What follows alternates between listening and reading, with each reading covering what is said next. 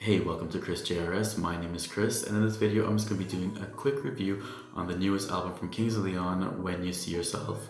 So since I'm doing a music review, I thought it might be appropriate if I brought in my music microphone. It's a Shure 55SH Series 2, if you're wondering. I wasn't planning on doing a video like this because I don't feel like I'm a music aficionado or anything to be doing a deep dive on this album, so these are just my thoughts.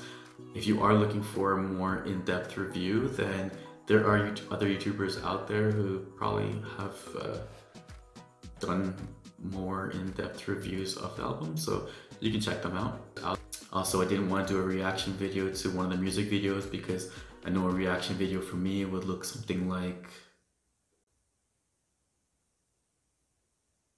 nice. So if you don't know who Kings of Leon are, they are a Southern American band made up of 3 brothers and their cousin. They've been around since the early 2000s. I've been a fan not since the beginning, but pretty much since the middle of their career at this point with the Only by the Night album. And I can pretty much listen to all their albums without skipping any songs, which is kind of rare. I've seen them 3 times live, 2009 in Hamilton, Ontario, not New Zealand, in 2014 in Toronto, and 2016 in Nashville. And the Nashville show was actually one of the best concerts, one of the best rock concerts I've been to. It was for their album release of Walls, and I just happened to be in Nashville that same weekend when they were having this, and I got tickets randomly. Nashville is actually a really cool place if you like live music and country music, or just music in general. I like country, I like live music, so it was really fitting. I suggest going to Nashville when you can, again.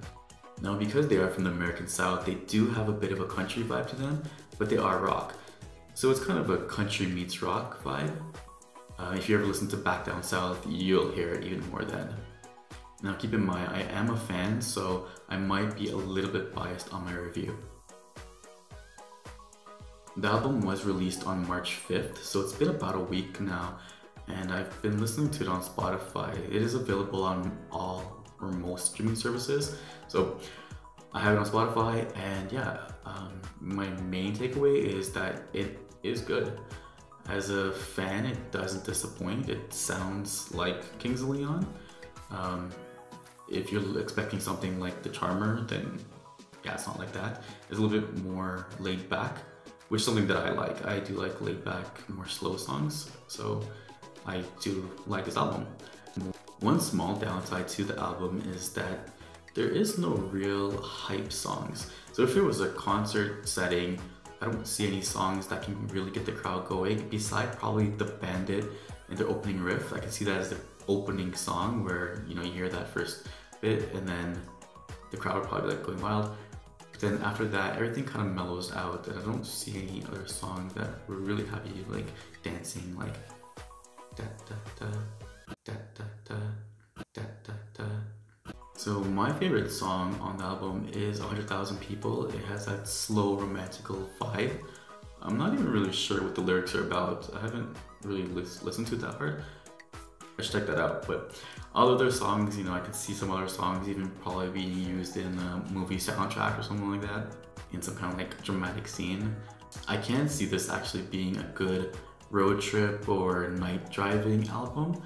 I'm actually looking forward to probably testing that out. It is only 11 songs, so it won't be hard to get through the whole thing, and I probably wouldn't be skipping any of them. Toward the end of the album, the last 3 songs are very slow, so just a warning. If they do manage to do a live show for this album, then yeah, I think I will go see them again. This album didn't deter me from thinking that I've seen them 3 times already, I don't need to go. No, I'll go again. It's decent enough. I think if they mix in some of their older stuff, then yeah, like you can have a really good concert. So if you haven't heard it yet, go check it out. It's on most or all streaming services.